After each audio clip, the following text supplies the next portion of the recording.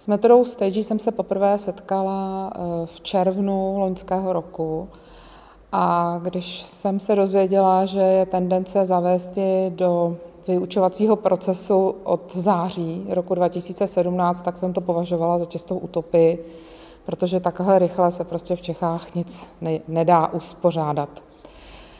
Nakonec se to podařilo.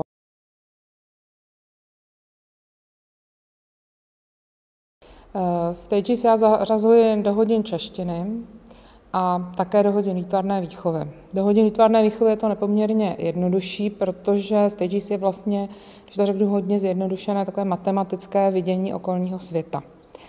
A napasovat to na hodinu literatury nebo českého jazyka už vyžaduje trošku kumšt, ale dá se to. A děti to začalo i bavit. Docela mě překvapilo, že když zadám ve formě střídání variací třeba písemnou práci z češtiny, tak má větší úspěch než běžná. A oni vlastně část toho chápou jako hru, takže opadne takový ten stres, je zase písemka, co když to napíšu špatně.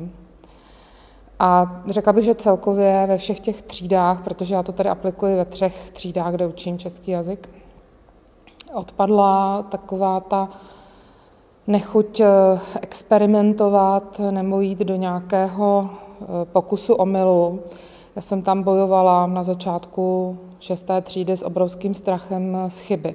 Jo, oni chtěli všechno mít na první dobrou a STAGES umožňuje vlastně pracovat, hledat různá řešení a přemýšlet o tom, že není jenom jedno dobré řešení, že těch řešení může být několik. Takže se přestali bát, protože někdy i chyba, i ta cesta samotná může vlastně znamenat řešení.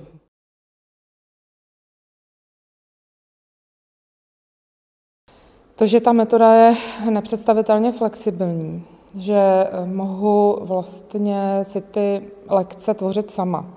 Není to, že bychom dostali, my samozřejmě dostáváme soubor lekcí, ale to není to jediné. My si můžeme libovolným způsobem ty lekce jaksi pasovat na naši látku a pořád víme, že to je, protože jsme pochopili ten princip, který jsme se naučili. A ten tam vlastně jakoby pasujete, takže to je určitě fajn. Potom pro mě jako pro učitele je obrovským přínosem komunita, která se vytvořila. Čili možnost sdílení a to, že jsem nebyla na začátku jenom jako hozená do toho a teď se s tím nějak ale mám vlastně další kolegy nejenom na škole, ale právě i na jiných školách, kde si můžeme říkat, kdo co vyzkoušel a co se mu osvědčilo, neosvědčilo. Takže to si myslím, že je určitě fajn. A pro ty děti změna třeba struktury hodiny, to, že někdy si myslí, že vlastně pořád jako si hrajeme, ale my už si vlastně nehrajeme a děláme něco, co se posouvá jinam. No a tím, že já mám starší děti, tak jsem jim samozřejmě už vysvětlila, že to, co děláme, souvisí s činností mozku a že si tvoříme cesty pro lepší práci našeho mozku. Tak to si myslím, že je přínos pro všechny, jak pro mě, tak pro moje žáky.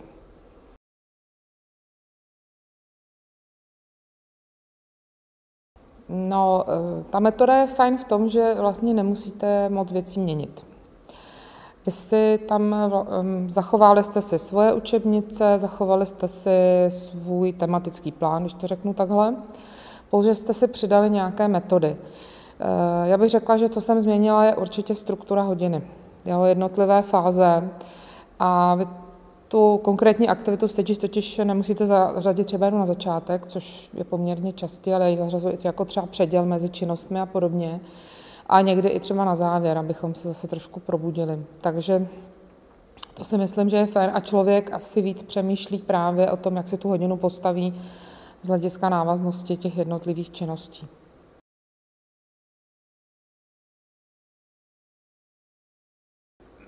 No, já myslím, že na tom baví to, že my to děláme jako celá třída dohromady. Takže doufám, nebo já si to aspoň myslím, když se na ně dívám zvnějšku, že to určitě posílilo i ten třídní kolektiv. Posílilo to, že nemají strach tu aktivitu dělat navzájem před sebou.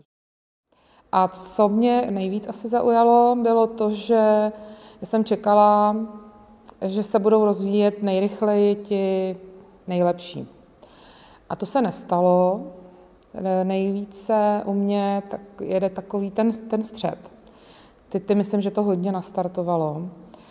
A pro většinu takových těch jedničkářů bylo nejtěžší přijmout to, že není jedno správné řešení. Pořád se jako dožadovali toho, a i tohle je dobře. A jak to, že i tohle je dobře? Takže to si myslím, že